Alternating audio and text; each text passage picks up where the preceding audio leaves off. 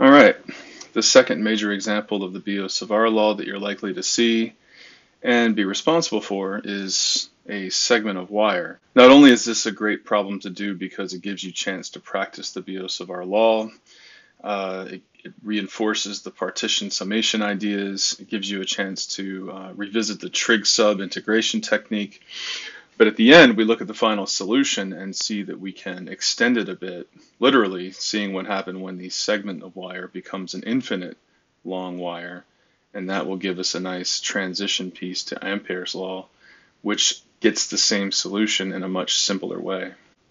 So there are four major parts to this: the setup and geometry of the situation. We'll set up and use the Biot-Savart law. We will see that it's hard to make any progress with an x and y looking geometry because of the weirdness of the integral, and then we'll get the final solution by doing a trig sub. So we have a segment of wire carrying current in the positive x direction. We have a point somewhere above or below the wire. It doesn't really matter which. I just put it above because I felt like it'd be easier to draw. And I also deliberately put the point P off center so that we can have a solution that's a little bit more generic than just choosing some symmetry axis. And this will help extend the concept when we make the wire infinitely long, because then this thing will have to be in the middle of an infinitely long wire. We have x direction, y direction, z direction. As you'll see in a moment, because our partition is going to be some little piece of this wire, x will be a thing that changes because the partition will move from the left to the right as we integrate. However, the y direction, the distance from point P to each one of these current elements, is not any different in the y direction. The only thing that changes is the x distance. So while both x and r will change, y will not. That means that for all the setup and all the expressions, we can think of y as being a constant like any of the other constants. Okay, so this is our r vector that points from the current element partition to our point of interest P. We'll draw that later just because it's important to look at some of the angles and their relationships with x and y. But all I'm doing now is showing you what the cross product will do. Take a moment to think about it. You'll see that R has a component that points perpendicular to IDS, and it has a component that points parallel to IDS. The component that points perpendicular is the only one that's going to matter. The other part points parallel to DS, so it's not going to do anything in the cross product. It's going to be 0. So that leaves us in a right-hand rule kind of way of thinking about it, with an IDS vector that points to the right, a component of R, the only component that matters, that points up, and that's going to give us a field at point P. If you take a moment and just reflect on it, you'll see how this is just showing us something we already know, which is that the magnetic field curls around a wire. So at that point P, that curling, loopy magnetic field points straight out of the page. So it's going to be a B in the Z direction. So we have our vector that points in this direction. We have a right triangle. We can call this Y, and we can call this X, both distances.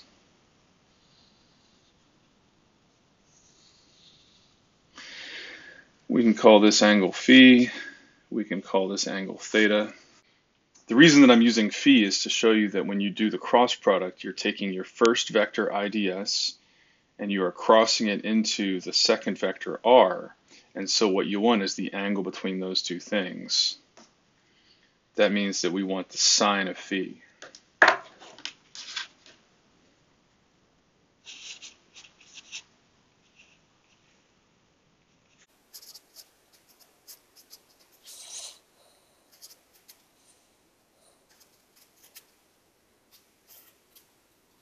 So when I rewrite the Biot-Savart law, we're left with the constants as they always were. We have the current element IDS, but now we've indicated that it points along the x direction, so I'm going to call it dx. We have a sine phi that comes from the cross product itself. I'm going to rewrite that in terms of these quantities. And we've got the familiar 1 over r squared.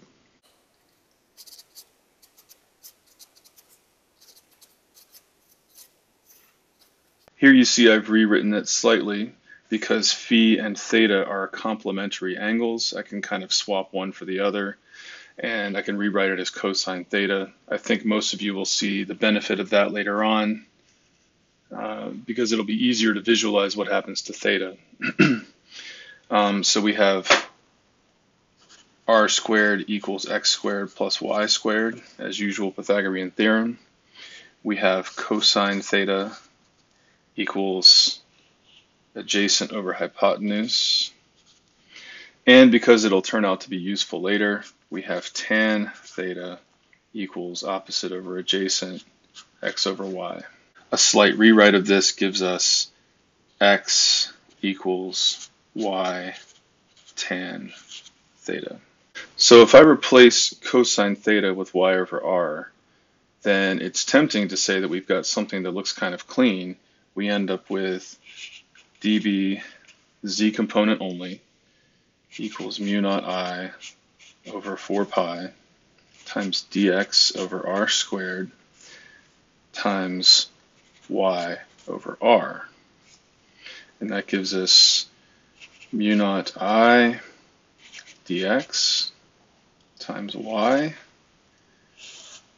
over 4 pi times x squared plus y squared to the 3 halves. You'll recall that I just did a substitution here from this guy right there. However, if you take a moment and inspect this integral, because the next step, of course, is to do a summation. If we look at the integral that this would produce, we have dx and we have x, so that looks clean. Mu naught I and 4 pi are all constants as far as this integral goes, and in fact y is also a constant as far as this integral goes because each one of these current elements is the same y distance from our point P. However, as you've learned in your calculus class, if you're going to do an integral over dx, and if you've got x squared raised to some power, then that means you're sort of searching around for a u du, which means you'd really like to see something like a 2x or an x up in the numerator, and you don't have it. That means that in its current form, this integral is not an easy one to do. In fact, it's impossible to do by most of the techniques that you learn in integral calculus. You may consult a table of integrals to find the particular solution, but it ends up being kind of a messy thing.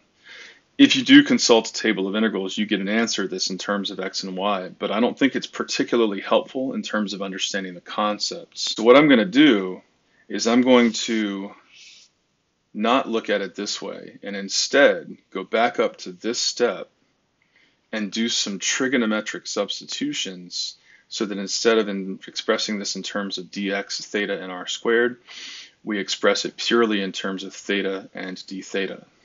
The first thing that becomes obvious is that in order to express this thing as an integral over theta, you're going to need a d theta, which means you somehow have to replace dx with something from this list of trigonometric identities. The easiest one is, of course, this one right here, because y is a constant as far as this integral is concerned, and tan theta has a very well-known derivative. So this becomes dx equals y times sec squared theta d theta. And that's going to turn out to be a really useful thing for us to take advantage of.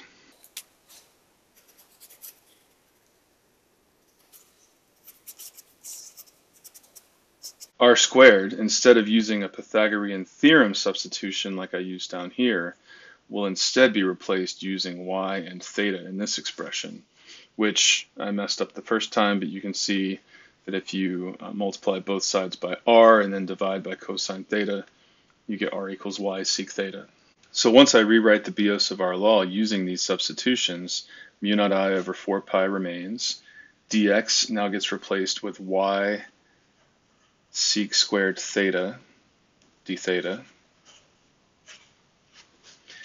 1 over r squared gets replaced with 1 over y squared sec squared theta.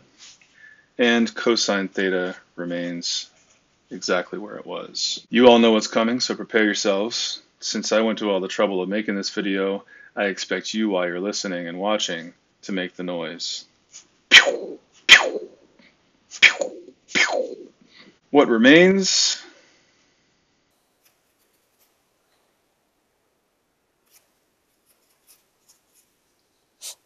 is a very simple expression. Now we have the final expression of the partition, the one current element that we used as an example. The next step is to find the total field by integration.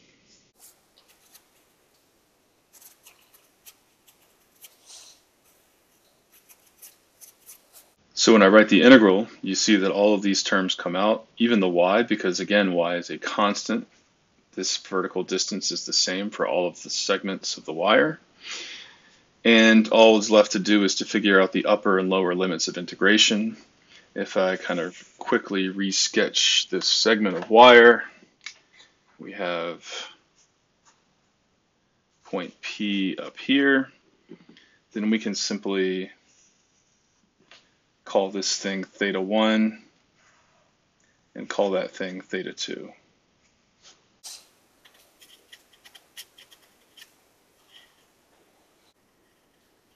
Because theta 1 sort of opens clockwise from our current elements and theta 2 opens counterclockwise, I'm going to call theta 1 negative, theta 2 positive.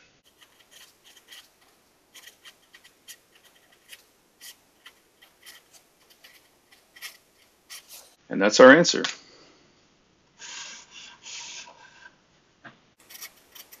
As I mentioned in the beginning of the video, it is interesting to think about what happens to this expression if you extend the wire to negative infinity and infinity and see how this expression changes and see if it gives us any insights about the nature of this field.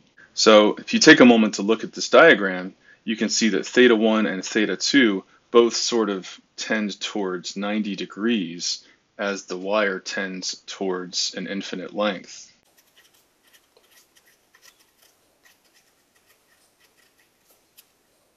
Of course, I'm going to have to be careful how I speak here because unlike the gravitational, electric, and magnetic force, the force powers of Mrs. Kansari do not drop off with distance.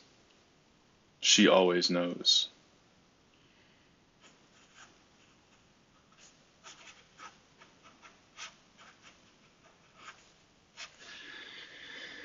As theta 1 and theta 2 tend towards 90 degrees, then both of those expressions tend toward just 1 and 1. So we end up with mu naught I over 2 pi y.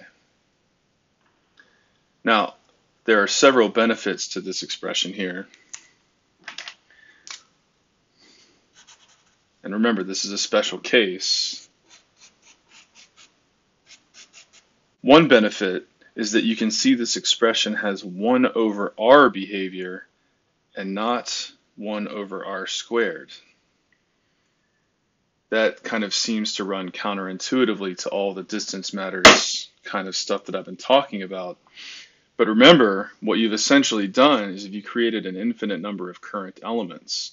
So if you've made the number of them extend towards infinity in one direction, then that means that you've got an infinite number of 1 over r squared components. And those two infinities sort of tend to become just a 1 over r. The second thing is that you can see the only thing that matters in terms of the field strength, as you would expect, are the strength of the current and the distance from the wire. As the strength of the current increases, the numerator increases and the field gets stronger. As you get farther away from the wire, denominator increases, field gets weaker. The last thing that's interesting about this is that this expression will be something we can get very, very quickly using Ampere's law, where we don't have to worry about any of this nasty trig stuff. We don't really have to even do a very hard integration. Just like Gauss's theorem, Ampere's law will allow us to take advantage of the symmetry of the situation and come up with a solution much more quickly.